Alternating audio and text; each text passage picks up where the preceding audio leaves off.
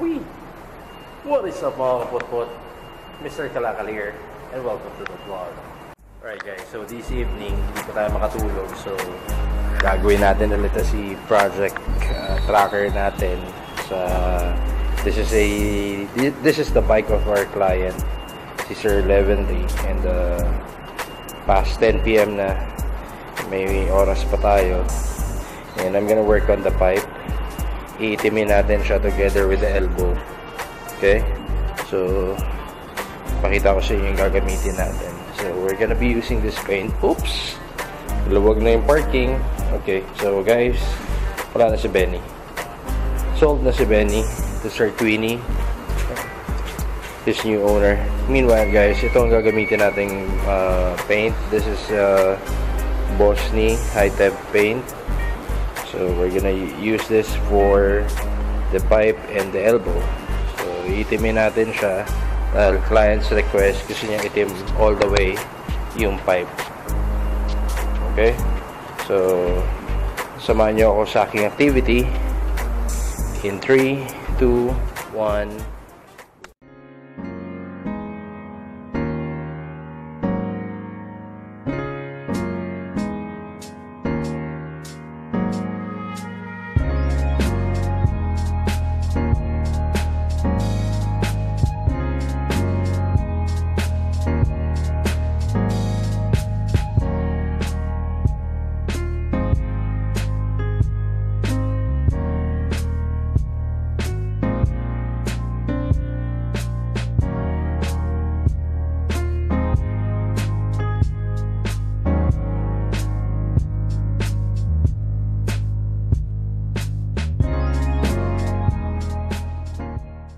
Okay boys, so nakalas na natin yung elbow niya saka yung muffler niya. Now make sure guys, pagka nagkakalas kayo ng piyesa ng motor nyo, intact nyo yung mga screws para walang nagkukulang, walang nagsusobra. Okay, so sa Keeway guys, size 15 yung sukat ng tornilyo dito. As for the allen naman yung sa harap. Okay, so nung nabaklas ko na tong pipings niya guys, pinunasan ko na rin na malinis na basahan para ready to spray na.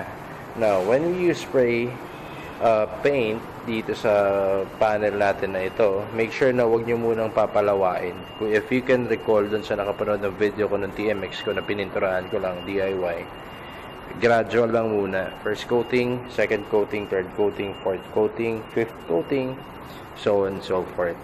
Okay, so ito yan. So, wala lang tayong mapupwestuhan dito. So, paano ba? Mano-mano. So, tigil ko muna to, then balikan ko kayo pagka nakapag-apply na tayo ng pintura. Alright? Ciao!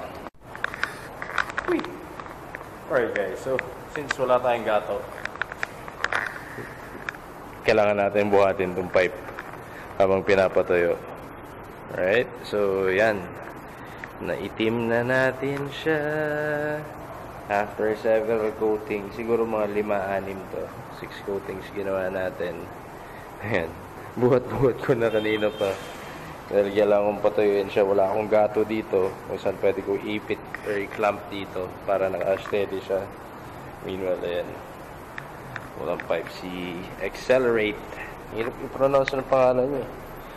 Ayan.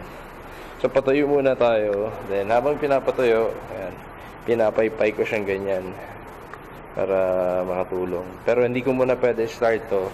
So, kasi kailangan ko ipa-cure muna yung pintura before ko start at ma-applyan ng init. Otherwise, magpupulbos lang to. Okay? So, this is a Bosni high temp spray paint. So, it also stops rust. So, kanina, while I was painting this one, may napansin na ako medyo may kalawang sa may bandang elbow. Wala lang, na-share ko lang. Ito guys, pinag-iisipan ko rin itimin to. Kill the chrome, ika nga, yung side mirror niya. So, bahala na. Pag sinipag, itimin ko to. Or, depende, if anong kalalabasan. Alright, so, meanwhile guys, buhat lang ako, patuyo lang tayo konti. Ciao! Okay guys, so, tapos na tayo magpatuyo. Naikabit na rin natin, nabalik na rin natin yung pipe. And medyo groggy na ako sa pagod at antok. And there you go. Hey. So, Naka-block out na yung elbow, pati yung muffler niya. What do you guys think? So, hindi ko muna siya in-start dahil kailangan ko muna totally ma-cure out yung paint para hindi siya magpulbo or matunaw kaagad. So, kailangan ko muna siya ipa-cure. Siguro, tomorrow ko na siya pa-start, painitin, and let's try to observe what will happen. Okay? So, again, I use a high-temp spray paint for me to block it out. So, tignan natin kung magtatagal siya or durable yung paint na ginamit natin. Then, at the same time, here's a quick walk around of the bike. So again, we installed a headlight grill. We customized the front and rear fender to accommodate itong 110, 80, 17 and swallow tires. Sa likod, it's 130, 80, 17. Ayan siya. Okay. What else? So, yun, custom rear fender, custom frame. Yan, tabas tayo dito, naka-upswept siya. Then, cut ng seats, palit ng cover, and yung decals natin. Signature brand, na the bike with the 3 stripes. What else? Yun na, more on detailing na lang, and final inspection to. And, medyo impressing for time na schedule natin. Medyo wrap up ako with orders for Red Auto parts. So, ito, iwanan ko muna siya ng ganyan until ma-cure out ko na lahat. Mapalapat ko ng gusto yung decals niya before ako mag-detail. Dahil I'm gonna wax this bike. So, dapat walang angat yung sticker para hindi siya lalaki. Okay? So, yung isang video ko, nakita nyo na ginawa ko to.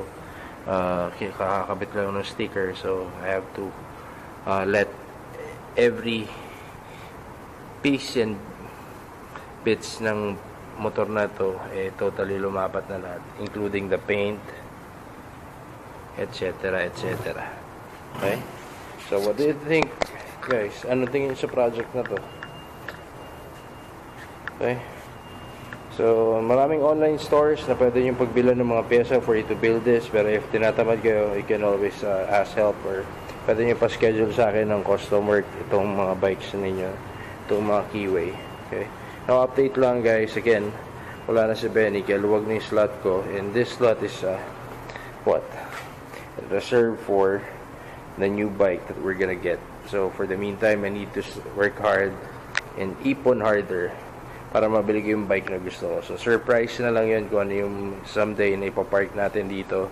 But for the meantime, ito muna service ko, si Project Bella, itong Keeway 125 natin, para ito muna ang kagapay ko sa hanap buhay dahil nakakapagkarga ng mga pyesa to, nakakapagtali ng mga pyesa. So, meron akong instance like ito, pakita ko sa inyo, yan. Nagtali ako ng mga mugs dito sa motor na to. Grabe. Grabe siya. Sobrang laking tulong sa akin itong motor na to. Well, si Basha is somewhere over there sa likod ng kotseng to.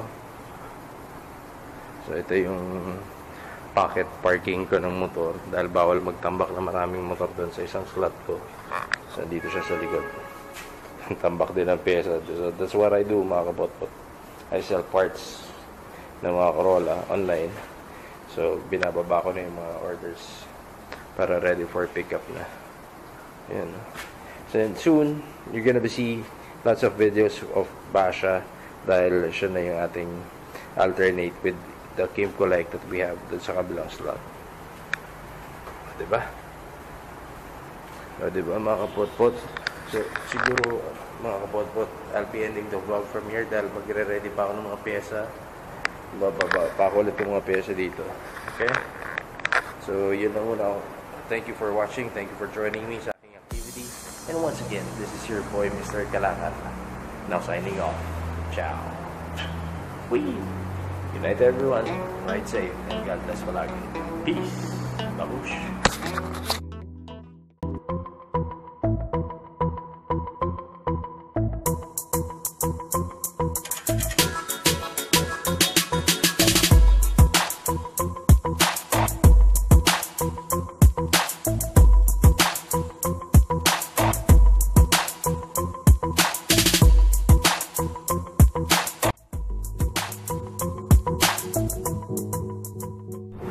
Okay guys, so yung side mirror nung project tracker natin na Keeway, so or otherwise i-accelerate ito. Itim ko na din. So tinaypan ko lang yung lens and we're using this Nico spray all-purpose. So ang difference nito with Bosley, matte finish siya pero hindi siya katulad ng Bosley na parang uling. So wala lang. So, first coating pa lang tayo, pakapit lang tayo yung screw para hindi siya mabilis mabakbak. Pagka pinalawa nyo kasi kagad wala, mababakbak. Alright? So, yun lang mga kapotpot. Babush! Abangan nyo ibang video nito ni Project Accelerate.